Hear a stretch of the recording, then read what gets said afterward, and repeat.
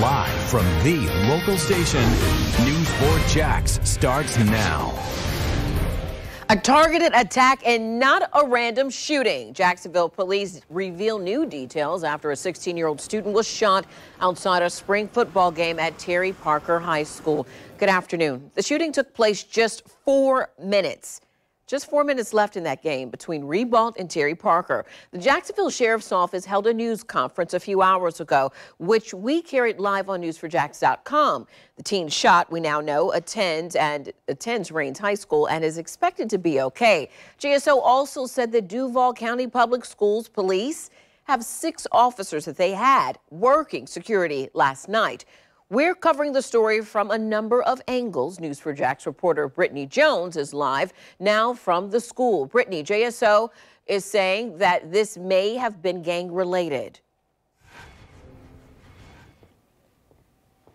Yes, Janice, JSO says this did not appear to be a random act. And in fact, they say he may have been targeted when he was shot behind this building right in that parking lot. The Jacksonville Sheriff's Office is now working to find out who is responsible for shooting a 16-year-old high school student. It happened during a spring football game between Terry Parker and Ribault Friday night.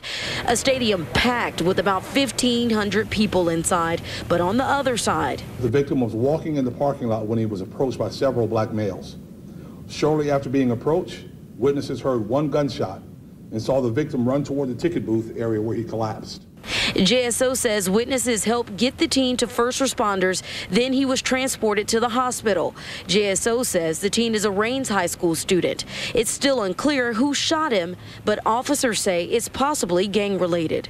And the possibility of gang involvement does exist.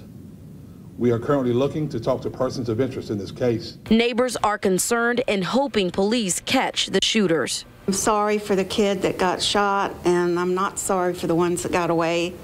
And I just hope that the police stay on top of this crime.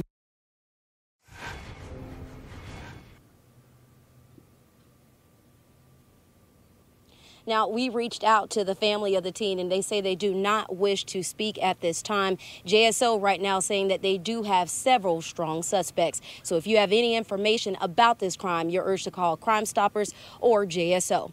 Reporting live from Terry Parker, Brittany Jones, Channel 4, the local station.